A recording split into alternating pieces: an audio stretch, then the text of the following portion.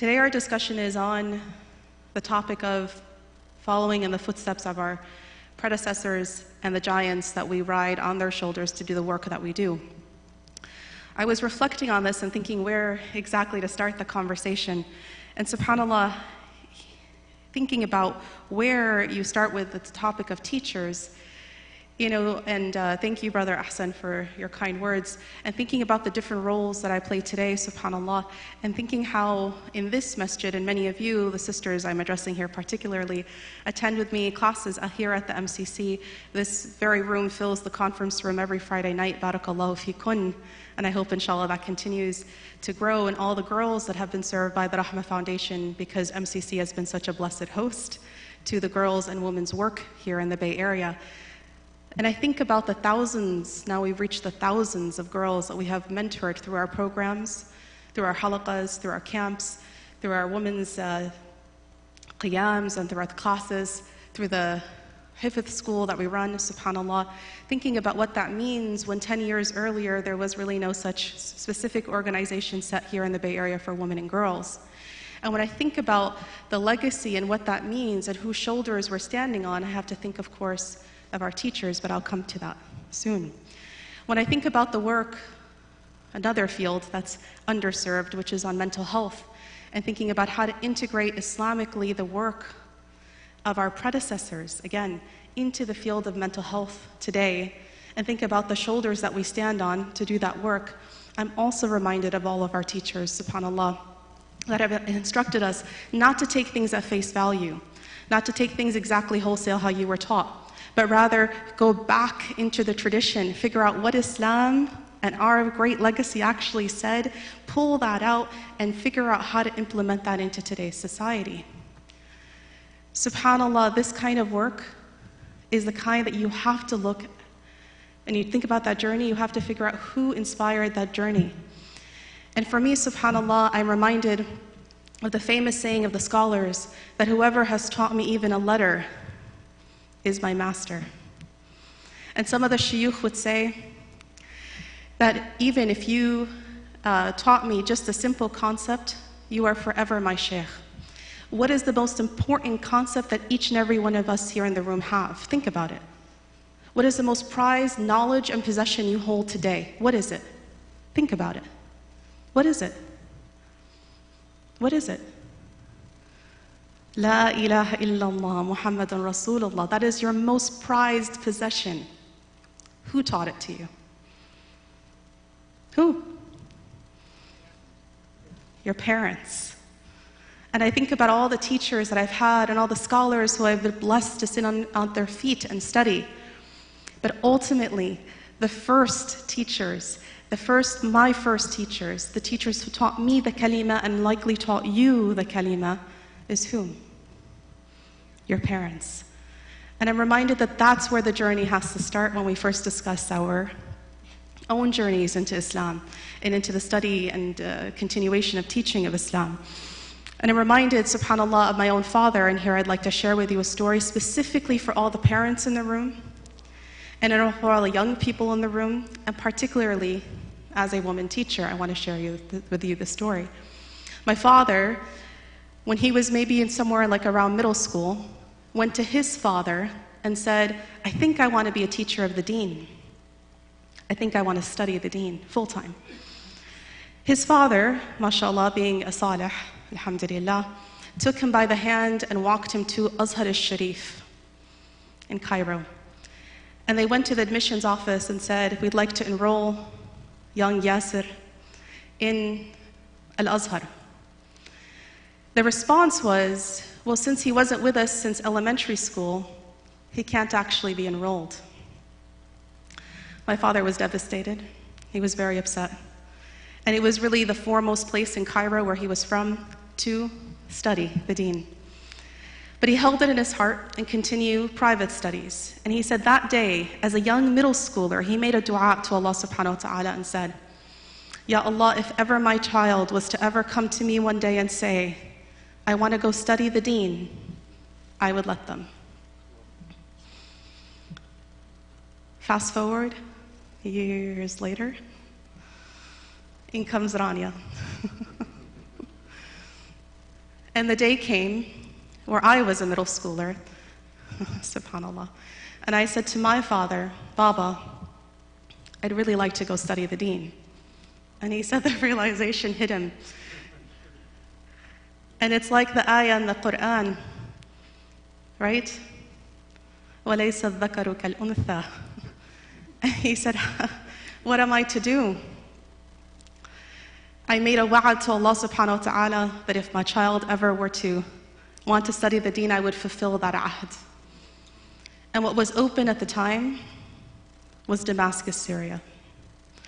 And subhanAllah ta'ala, what was there was a beautiful tradition for women, particularly young girls, to go and study the Deen, to study Quran, to do their hifz, to work on the traditional classical Islamic sciences to the level of Ijaazah.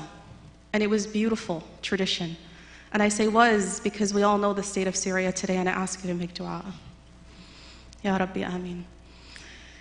In that time period of studying the Deen, it was a beautiful journey that started when I was a teenager. And the roundabout way of how I ended up in Damascus is also a beautiful story. But what I want to share with you specifically here is the kind of teachers that I met when I was there. Because when we talk about standing on the shoulders of giants, we also have to talk about how it is we have programs for girls and women like today that we do. I'll tell you what I saw. I saw women who were hafidhat of Quran, who were faqihat, who were muhaddithat, who were women who held ijazahs in, and I should translate all of this, in Tajweed and Quran, who held their Ijaazah as a license, an Islamic license to teach, in fiqh, which is Islamic law, in hadith, right, in Quran, in all of the major Islamic sciences. But you know what I saw? I didn't see them as one-dimensional beings, just classes with a teacher, and then you go home and it's a different life. No, we followed them into the home, and this is the beauty of having women teachers for women, especially young women. And I would be reciting doing my tasmiyah, my actual recitation of Quran to my teacher, while I'm following her around her house. And as she's doing her dishes or folding her laundry. And every so often I would see the members of the family go by, and life was being lived. And I learned more than just the lessons in the book. I learned how to be a wife. I learned how to be a mother. And those were more important than the black and white that I was learning in the texts, you see. And this is why that lesson was so powerful, and why it is the programs we have for the girls tonight, which is modeled on exactly what I saw in Damascus, is a mentorship program. It's not just come and learn a couple good words, feel good, and leave. It's having Islam be part and parcel of your life every single day. The in and the out. Like my teachers would make this dua and say, Ya Allah, let our insides match our outsides. And let our outsides match our insides. That you're true to your deen from the inside and the out. And that was so powerful about what I saw amongst my teachers. And all the work that I do, and all of us do collectively, it is on their shoulders that they taught us these things. And we have to give thanks, because the Muslim, the mu'min, is one who has to give thanks. And I think we'll fast forward again. The trip to Damascus continued many, many, many years until the war started, which meant that it paralleled all of my studies, because my parents, as much as it was always a struggle to get to Damascus, mashallah. But when I think about the request to continue my regular studies, as they called them, they insisted that I continue my regular studies, and so the Deen studies were interwoven in with the high school, college, medical school, residency. It was all interwoven in. And when I think about that struggle, I think, subhanAllah, how we have so much time on our hands, and people would say, how do you have the time to do what you do? And I say, I'm just following what I saw my teachers do. Every single one of those women, even though she was a hafidha, or a muhadditha, or every type of Islamic scholar there is, or multiple, she was likely also a physician, or an engineer, or a teacher, or she was working in the public sector. And I think about the combination of roles, and then I think about our scholars, and how they were what we would call encyclopedic scholars, where medicine doesn't necessarily define me, it is one of the studies I've studied and one of the things I do. And that is how our scholars were. Just earlier today, Shaykh Hamza was telling me, did you know Imam Ghazali was also a mathematician? I'm not surprised. They were encyclopedic scholars. They mastered multiple sciences. And they were real people in real homes that had families, that had children, that had parents that they cared for, and children that they catered to. SubhanAllah. And now I want to tell you, I would love to talk more and more actually about Syria and the blessed things. I want to tell you about one particular teacher. I shared this story with some of the sisters here, I think it was last week in our halaqah, but it really hits the heart really much, mashallah. It is a story, it takes place when I am actually doing my tasmiyah, my memorization, my recitation rather, to get ready for my Ijaazah exam, and in this case it was for the qira'ah Warsh. And I'm sitting in front of, talk about giants, one of the giants of Damascus, mashallah. Somebody who all of the women and all of the men knew to be a master of Quran. Someone who was so diligent and so well versed in Quran that it is said that it's true, that the main, in Damascus, the way the setup was for receiving your Ijaazah in Quran is you have to recite to your teacher, then your teacher takes you to their teacher, that teacher takes you to their teacher, until you reach the final, basically the top muqri'een of Damascus, which were 5, and you had to recite to one of the 5 in order to actually receive your Ijaazah that had the official khatam from Wazarat al-Awqaf of Damascus. It's a very rigorous process. And so here I am reciting to my teacher's teacher's teacher, and I'm getting ready, just about ready to go to the sheikh and recite. So I've prepared for some time, and I'm sitting there reciting to her, and her haiba, her presence, the vibes, mashallah, this amazing person. Despite all of my studies, all I could get myself to read was da, da, da, da, da, da. And so she said, Rania, take a break. I said, okay, I was so embarrassed, mashallah. She said, take a break. And then she decided to calm me, this beautiful story, mashallah. She decided to calm me down by telling me a story. And she said, do you know my story? I thought, you're a giant, mashallah. And she said, no. I'm also, I had no idea, I'm also a professor of mathematics at the University of Damascus. And I have been, and since the 70s, the only female faculty member in mathematics in the Department of Mathematics in the University of Damascus. I had no idea, I was blown away, amazed. And I just and she said, did you know, I wasn't always a shaykha. I wasn't always a muqri'a jami'a. She had all 10 recitations completed in Ijaazah on all of them. And she said, I wasn't always this person. In fact, I came to Islam late. I thought, came to Islam late? MashaAllah. And then she said, when the wave of feminism hit Damascus, so many of us were taken by it. And all of the people that thought themselves to be educated and more advanced, maybe socioeconomically, we all took off our hijabs, and we all, and she said, I just was raised in a family that wasn't at all religious. So it's not like she took off her hijab, she just was raised in a family that wasn't religious. And I thought to myself, I can do what any man does, and I'm going to study the most complicated thing. And so she chose mathematics. And she became very good at it, an incredibly brilliant woman, very good at it that she became a professor, the only professor who was a female in her department, in a very male-oriented department. And so she said, there I am, and I wanted to affirm that I, as a woman, can do this, right, in that kind of mentality.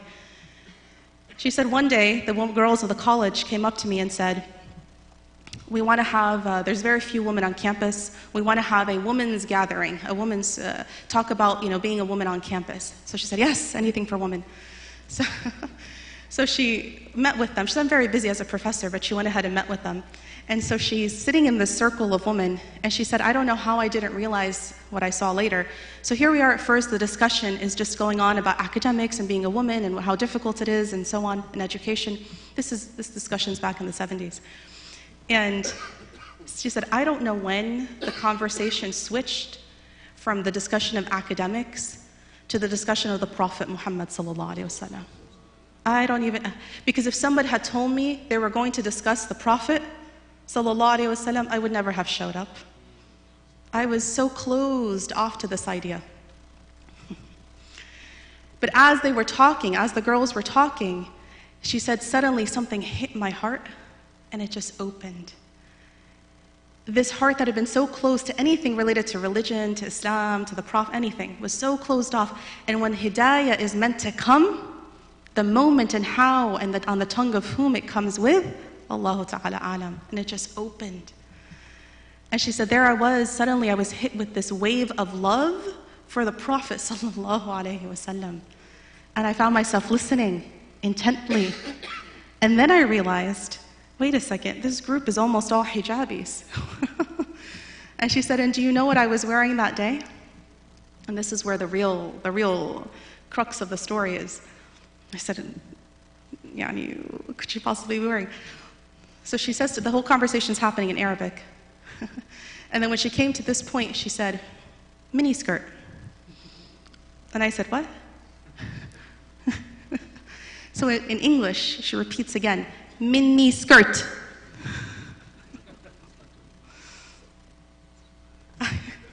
Clearly it showed on my face. I was just...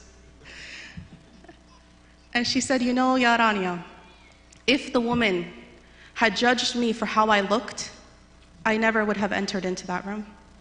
If they judged me for just what my outside was, I never would have been invited in to study the Deen. If they had judged me and said, she's one of those women, she's one of those feminist, I don't know what woman, right? I would never have begun this journey. And there I was, fully welcomed by this group.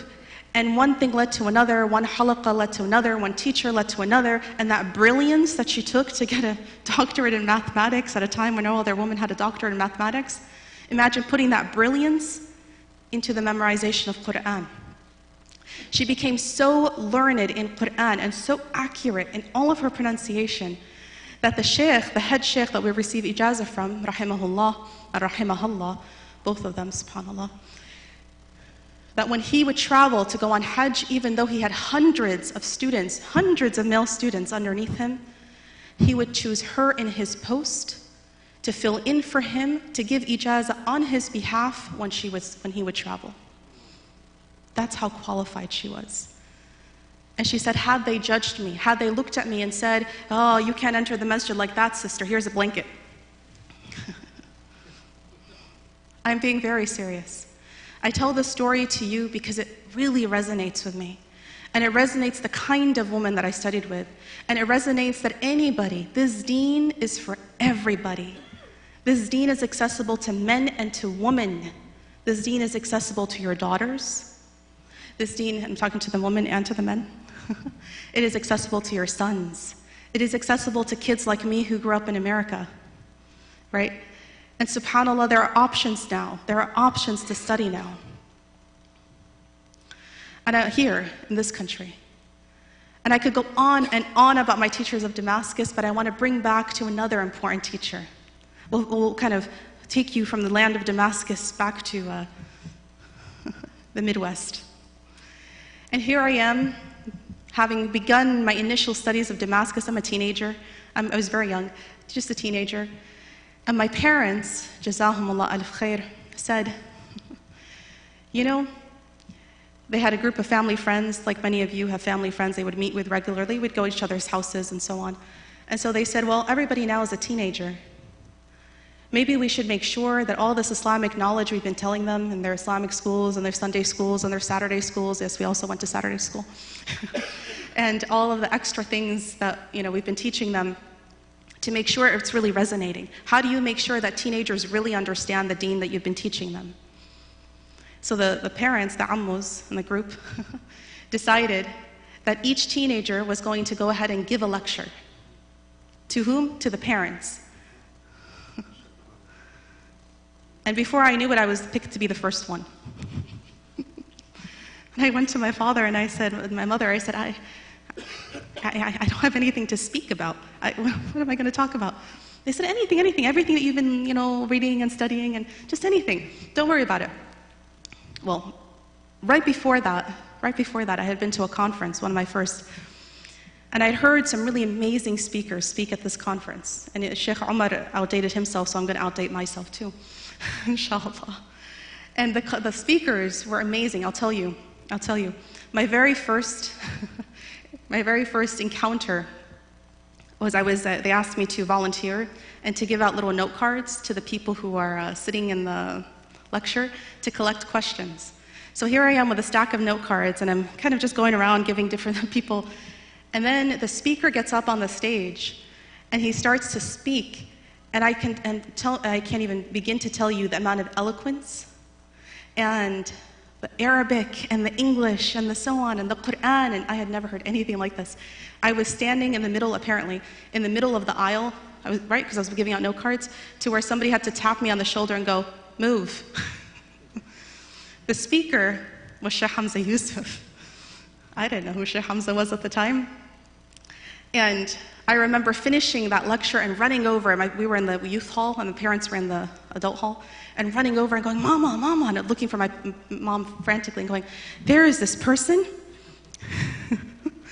and he's a convert, and he can speak, and he can speak Arabic, yes. And it's amazing. And she said, Tayyib. And then right after that, the next lecture in the Arabic hall, right, that was lectures being given in Arabic, was the same speaker. Shaykh Hamza had just finished giving us a talk in English and then gave the parents their talk in Arabic. MashaAllah.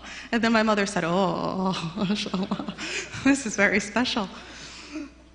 So I took cassette tapes back home. And I also, in that conference, heard an amazing other speaker. Really, really taken, subhanAllah, just amazing when you think of the young hearts, what these lectures do to young hearts, and took on the cassette tape. So back to the story of my father when he asked me to prepare the lecture. I was looking frantically through my stuff. I was like, what do? I need to prepare. I don't know what to, pulling books off shelves and figuring out. And then I went through my stack of cassette tapes, and I pulled out a tape titled, Whom Do You Follow? Whom Do You Follow? It was by Imam Siraj Wahhaj,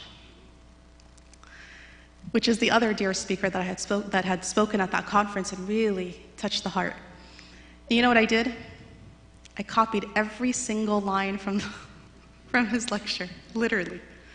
And in the lecture, I hope you hear this lecture one day, every few sentences he says, whom do you follow? And then he would keep going, whom do you follow? And keep going, mashallah. So I would write, whom do you follow? Every single time. And when it came to my turn that weekend to give the lecture, I sat between the mom's hall, where the woman's sitting, where the men were sitting. They put me in the middle. And I held the papers, and I gave my very first lecture ever. In the words of Imam Siraj Wahhaj, whom do you follow? Letter by letter, word by word. Allah yajzi al-khair. Especially for those of you who've been in my halaqas, and you're all giggling right now. Yes, this is how we started. Now, fast forward a couple more years, just a couple more years, and suddenly I am responsible for putting together a MINA conference. I'm still a high schooler at this point. MINA, Muslim Youth of North America, which was a youth conference that continues to happen, and I encourage your children to go, and had happened when I was growing up, and I really believe the MINAs, the MSAs, and these kinds of organizations really made firm our Islamic identities. So I was in charge of 300 kids, 300 teenagers like myself, and I have zero previous experience organizing anything, but to show you where we got our start, subhanAllah. And the organizer said, now mind you, this is before email, before texting, before social media, before you literally had a landline with the cord. Yes? That's all there was. No cell phones, just the landline with the cord. Or you write a letter, a handwritten letter. Those were the only ways you communicate with anybody. They gave me a sheet, and the sheet literally had the names of different speakers and their phone numbers.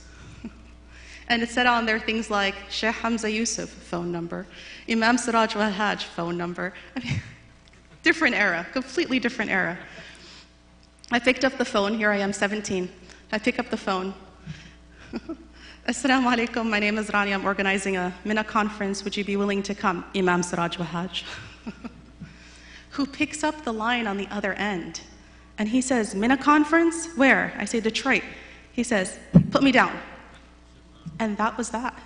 And Imam Siraj Wahhaj shows up to Detroit because a high schooler asked him to speak at a high school conference. Not MSA college students, not adults, high schooler. He's in New York.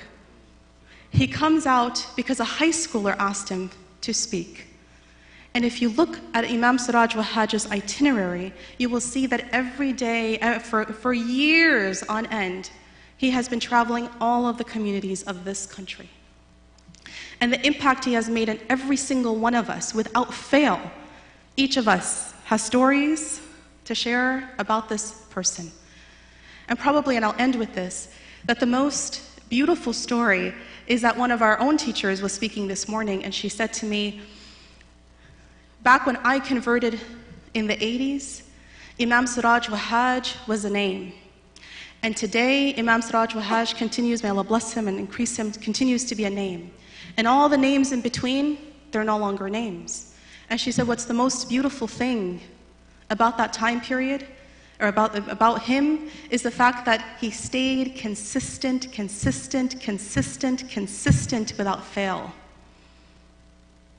And thereby affecting generations of people. I'm a nameless 17-year-old, who am I? Continue to affect generations of people to stay true to their deen and on their deen, and inspire those of us who went off to studies and now people call us teachers, right? Who inspired us. But like the dua of my teachers, may our insides match our outsides and our outsides match our insides. Allahumma ameen.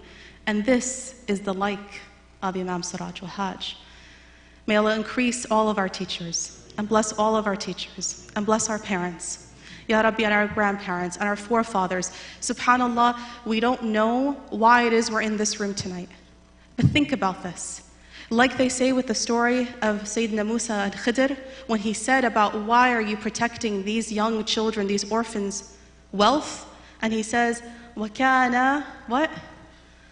أَبُوهُمْ صَالِحًا. And it says in the tafsir that it wasn't referring to their father. It was referring to their seventh forefather. And because of the seventh forefathers, sulh, their goodness, that is why the grandchildren 7 generations down were protected. And the fact that Allah subhanahu wa ta'ala loves you, each and every one of you, us here today, to bring us here, to listen to the words of wisdom and to be on the deen, it may have nothing to do with us. And it may have everything to do with our forefathers, our teachers, the people who had maybe less knowledge than us, less obvious religiosity than us, but raised their hands in the depth of the night one day and said, Ya Allah, protect my progeny. And that's why we're here. May Allah bless them and protect us and protect our children and our next generations. Walhamdulillahi Rabbil Alameen wa sallallahu ala al-hadi Muhammad wa ala alihi wa sahbihi wa sallam ajma'in. Assalamu alaikum wa rahmatullahi wa barakatuh.